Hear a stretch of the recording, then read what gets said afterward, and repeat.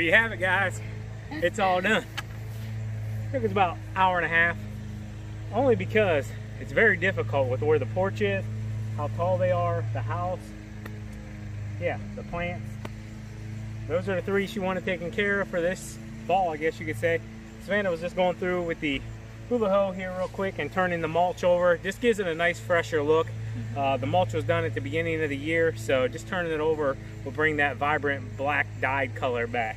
It looks nice. Yeah, anything you want to say, TQ?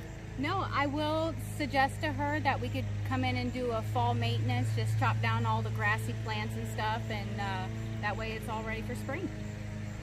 So, as always, keep mowing, keep growing, keep making money, boys. We'll talk to you later. TQ out. Peace. Bye.